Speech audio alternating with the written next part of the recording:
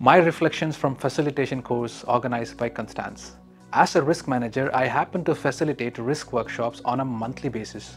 Here are 4 things that I have implemented to improve my workshop experience. Number 1. Invite with links versus attachments. I've used to send meeting invites with a link to presentation. It was not a good solution, especially if it's a recurring meeting. There might be participants who might not be able to access link. Now I have removed the link and started to add practical information such as location and time. I suggest also adding the IDOAT to the meeting invite as soon as possible, even if an update of it is needed later. This way all participants know what to expect prior to the meeting. How should I communicate that my participants will be expecting a preparatory mail prior to the monthly meetings or workshops? When removing the link from the meeting invite, I would suggest communicating to participants that another email regarding preparation will be sent out. This way the participants are aware that preparation prior to the workshop is expected from them. Number 2. I send preparatory mails 10 days prior to the workshop. My preparatory mails include the following: what to prepare for the workshop, what new participants need to be aware of. I suggest putting the description of the required preparation work up in the beginning of the email. This to make sure that it's easy for the participants to spot. I create and send a separate reminder mail to all relevant participants to be prepared for the workshop.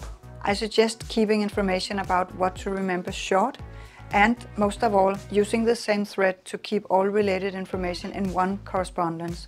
This way the participants do not have to look up old emails to find it. Number 3. Setting the scene. I explain why the workshop is relevant, ground rules that participants should be aware of, most importantly, outcomes of the meeting with a wrap-up. So how did it work to set ground rules for the meeting? Did they have any effect? I start by establishing the ground rules, such as phones to be silent throughout the workshop. I started using parking lots to park topics or discussions that are not relevant to the theme of the meeting. In this way, I was eliminating unnecessary noise or discussions out of scope. When setting the scene, did you explain to the participants about your own role and how you would use your mandate? No, I did not foresee any challenges that I should handle. Okay. If relevant, you could consider to mention that your role will include the right to intervene and, for example, stop discussions not relevant for the meeting. Did you explain your expectations to the participants when setting the scene? Yes, I did. My expectations from the participants is to pay attention throughout the meeting. Did you remember to delegate and get help for making action lists, writing down conclusions or so? I had help from fellow colleagues as a co-facilitator in keeping track of time and note-taking during the meeting.